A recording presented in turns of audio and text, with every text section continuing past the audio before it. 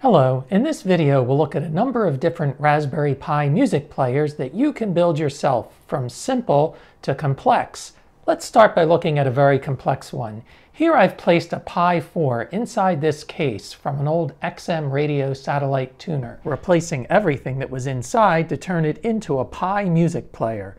The power button is wired into a Pico microcontroller, which gracefully starts up and shuts down the Pi. The other buttons are wired into the Pi's GPIO pins and perform various functions like choosing a playlist. There's a high-res LCD for displaying album art and song info, along with a playback progress bar. It rivals the features and audio quality of $1,500 units, but you can build it using about $120 in parts and some open source software. I'll show you how, but first let's look at another retrofit Raspberry Pi music player. This one is built onto a boombox where a satellite radio module used to sit. It uses a Pi 3B Plus connected to a 5-inch touchscreen, and since it uses Wi-Fi, it can easily be moved from room to room. But that's not all. Let me show you one more player. This one is designed to fit into the empty space in my car's dashboard for an open source, non-trackable music experience on the go. You only need to plug in power from the cigarette lighter, and the built-in FM stereo transmitter sends the Pi 3's audio to the car's radio. It has a touchscreen for control and a 3D printed case that can be adjusted to fit various sized dashboard spaces. This one's about $75 in parts and includes 256 gigabytes of internal storage. So let's look at how to build Raspberry Pi music players like these. Let's start with the simplest, cheapest player you can make with a Pi. The Pi 0W or 02W is $15. You can use the Raspberry Pi Imager to flash an SD card with free music player software such as Volumio. We'll look at some other alternatives too. Insert the flashed micro SD card into the Pi and power it up. Once your Pi connects to Wi-Fi, you can open a browser and start playing your music files, which can be located on the Pi's internal storage, an attached USB drive, or a network shared drive. You can then browse your files in folder or album view and have full playback control. There's even a smartphone app for controlling your Pi's Volumio instance. But keep in mind that the music plays back on the Pi itself, so where do you hear the sound? Getting audio out of the Pi Zero can be tricky though. You could try pairing a Bluetooth speaker, but that's hit or miss in my experience. For about $8, you can get a mini HDMI adapter and plug it into the Pi, and then plug the other end into a monitor or stereo amplifier that has an HDMI input. That's pretty limiting though, as most low-end audio equipment does not have an HDMI audio input. For $5 more than this setup, you can get a Pi 3A Plus that has an actual audio output jack. Load the same software on there and plug it into a powered speaker or stereo amplifier, no $5 adapter needed. This is probably the easiest player setup, and while the audio quality is okay, it's not considered high fidelity, let alone high resolution. For better quality audio, you're going to need an external DAC or digital to analog converter. They convert the digital audio file played back by the Pi into analog signals you can feed into an amplifier, and they do it with better quality than the Pi can on its own. They come in many sizes and form factors, as well as a wide price range.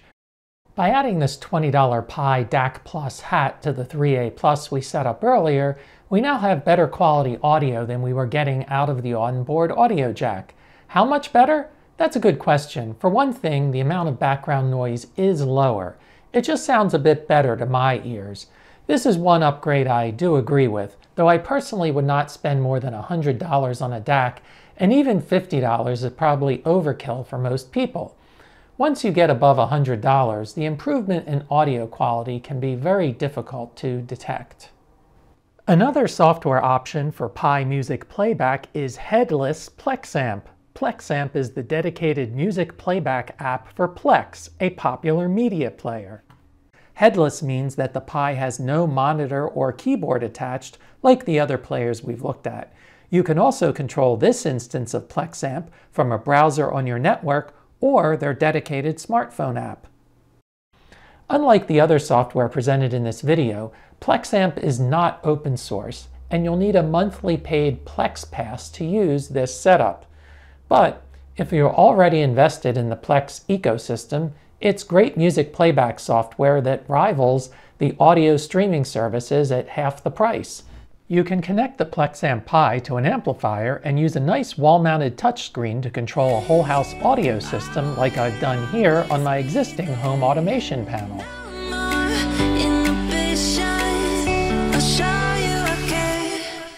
In addition to Volumio, moOde Audio is another similar free open source audiophile streamer for the Pi. moOde is the software I've used for most of my builds. I like its many features and simple API. Let's look at the car player first. It uses this 5-inch touchscreen with the Pi 3 mounted on top. I designed and 3D printed the faceplate to match the empty space in the dashboard of my car. I also printed some small brackets to hold the screen assembly in place. 12 volts from the car's cigarette lighter is connected to this jack, which feeds a 12 volt to 5 volt converter that plugs into the Pi's micro USB power jack. To get the audio out to my car's radio, I'm using this USB connected FM radio transmitter. What's really neat about this $10 board is that it includes an onboard DAC. So when you plug it into the Pi's USB port, it recognizes it as an audio device. It converts the audio to analog and then transmits it over an FM frequency you can set yourself.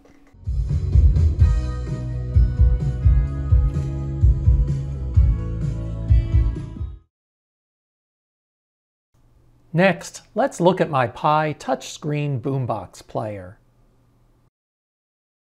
Here it is in its original form with the XM radio module attached. The unit costs $23 at Goodwill. Removing the XM radio module, you can see how it connects to the unit. I knew that this proprietary connector had power, audio, and antenna signals, and that if I wanted my new player to seamlessly fit there, I would somehow have to interface with it. So the radio module would have to be sacrificed so I could grab its connector.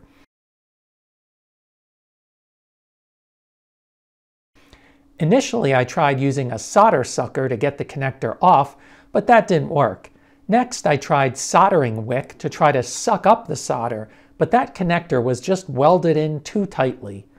So, in desperation, I snipped it out as carefully as I could with my wire cutters, my go-to tool when all else fails. Amazingly, it came out in one piece, sort of.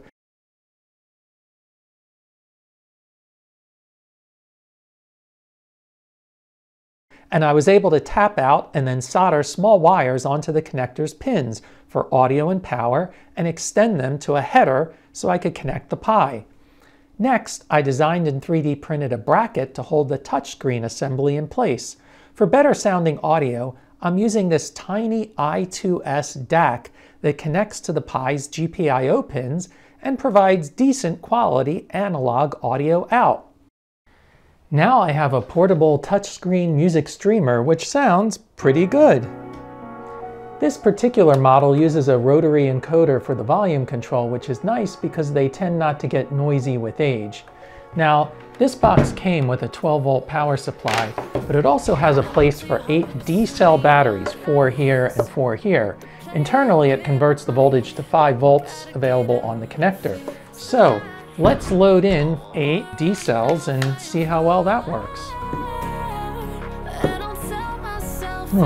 I also noticed that it has a really nice woofer, or subwoofer on the bottom. Pretty nice.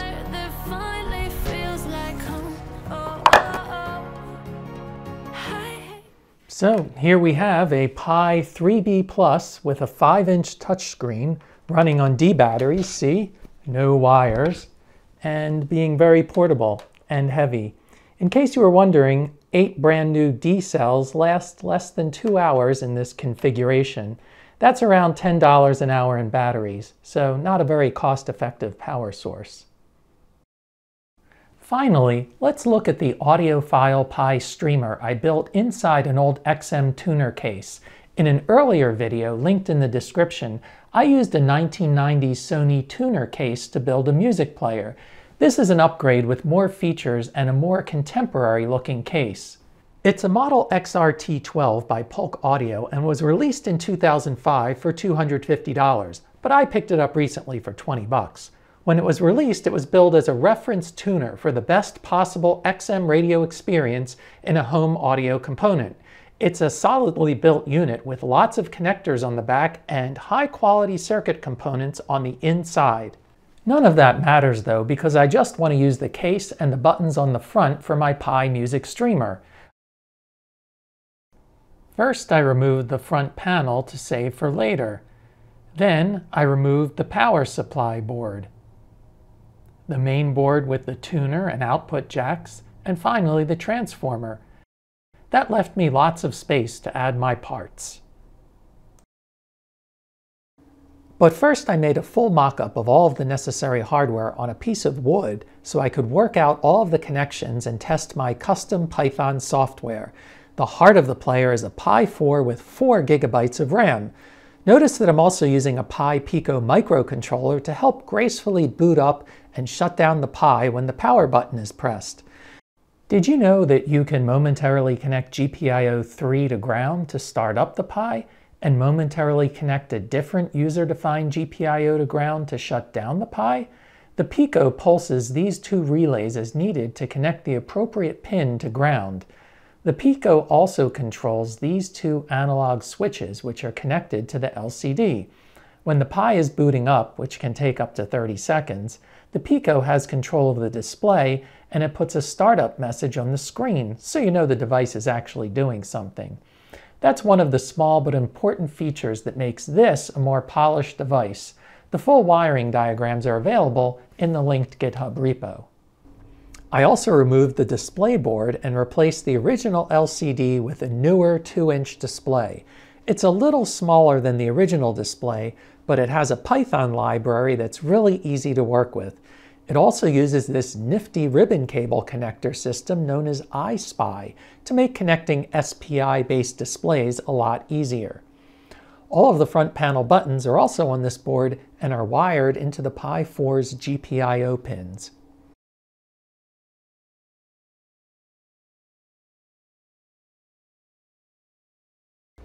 I started transferring components from my mock-up to the new case while connecting everything together.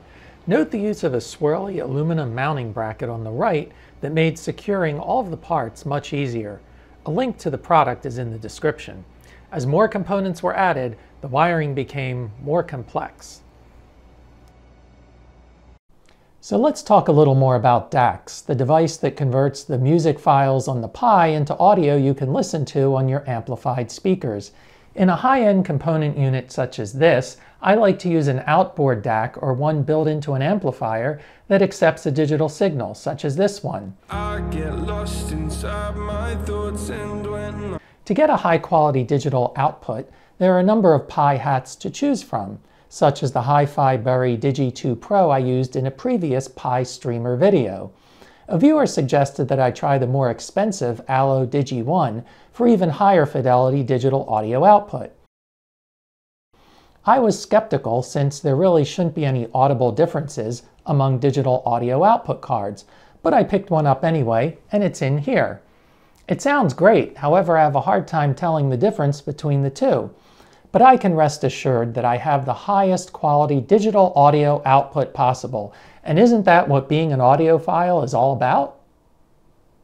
Note though that this hat only provides digital audio out, but I also wanted an analog output for the most versatility. For that, I found a cheap $10 DAC from AliExpress that I connected to one of the two digital outputs of the hat. And guess what? It sounds great. Now both digital and analog audio outputs from the player are available simultaneously. I've also extended the Pi's Ethernet and power to the back of the unit, reusing some of the holes from the original tuner's jacks. The custom software on the Pico is written in CircuitPython, a programming language designed to simplify programming of microcontrollers. I extended the USB connection to the Pico out to the back of the unit. Throwing this toggle switch allows for editing the code on the Pico from an attached computer, such as my favorite Pi 400. Like the previous audiophile streamer I made a video about, this one is running all of my custom code in a Docker container. Docker is easy to install on the moOde OS and completely isolates my code and dependencies from interfering with moOde. Essentially, my code does two things. First, it listens for changes from moOde and updates the LCD display accordingly. And second, it reads any button presses detected by the Pi's GPIO pins and uses the moOde API to tell moOde what to do. So there you have it, a variety of Pi-based music streamers from super simple to very complex. If you're interested in building one of these, check out the video description for links to the part pages, GitHub repository, and other information. Let me know in the comments what you think of these Pi projects or music streamers in general. They are a great getting started project for any Raspberry Pi, and as you can see, they can be made in a variety of form factors and configurations. I hope you enjoyed this video, and if so, please like and subscribe, and I'll see you again soon for my next project. Thanks for watching.